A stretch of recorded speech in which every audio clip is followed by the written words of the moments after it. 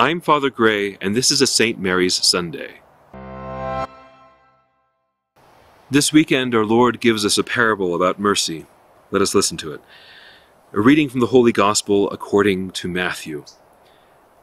Jesus said to the chief priests and the elders of the people, "Hear another parable.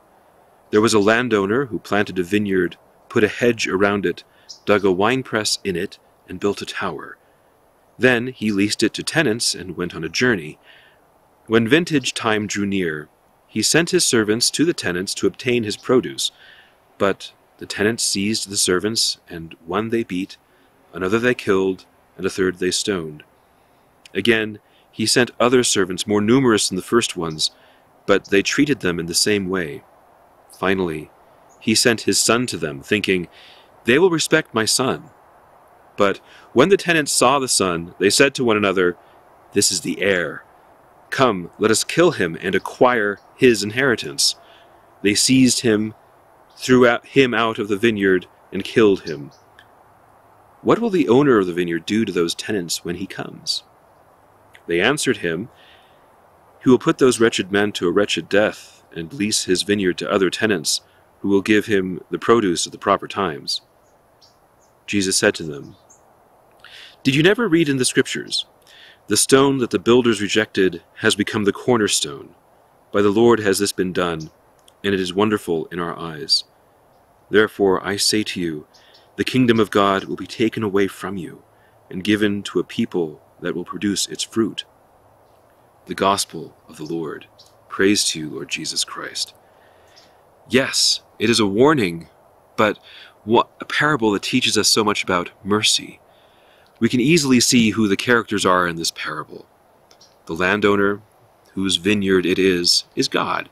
Those servants of his are like his prophets, who are mistreated.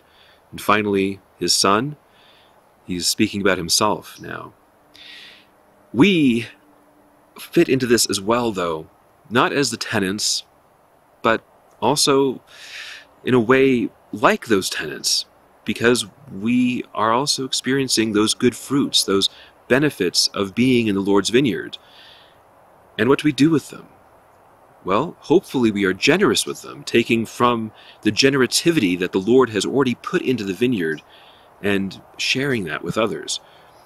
At the same time, we are also the fruit of this vineyard.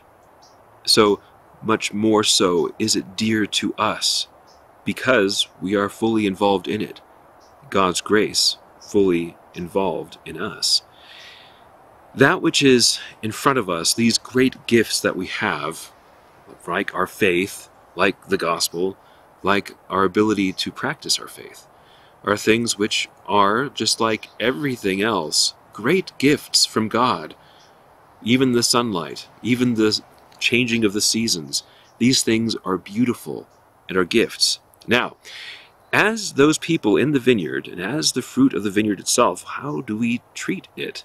Are we generous, or are we craven, like these servants in the vineyard who just want to keep it for themselves? Likewise, are we kind, or are we mean? It really is, in a way, that simple. But here's the point of it. Do we allow that generosity from God to flow through us to others? Or do we let it stop with us? We know that we must be good and kind and all of these things, but it's the mercy of the Lord which is actually what we are sharing. It's our Lord's grace that He gives us that we also give to others. We are very much a part of this, and it's not for nothing that a vineyard is made of many vines, things that connect, things that intertwine.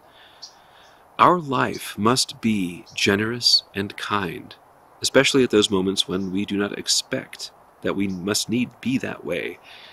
Our generosity is something that comes from God, and yes, it is His mercy, because the mercy of God is not just at a moment. It is, but it's also all the other times and all the other ways that we may not be able to understand or really see clearly. So let us be generous and kind and let God's mercy flow through us. This is our life as Christians. This is our life. as members of this vine.